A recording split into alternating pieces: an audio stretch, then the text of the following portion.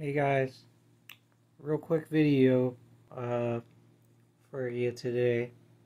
I'm about to try these famous Dave's sweet and spicy.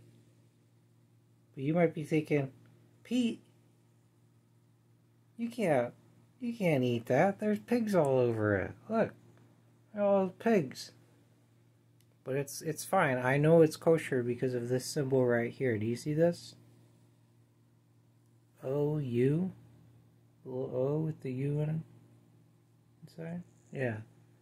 Well, they call that a heckscher. Alright? Is it kosher? Heck, I'm sure. But yeah, that's how I know.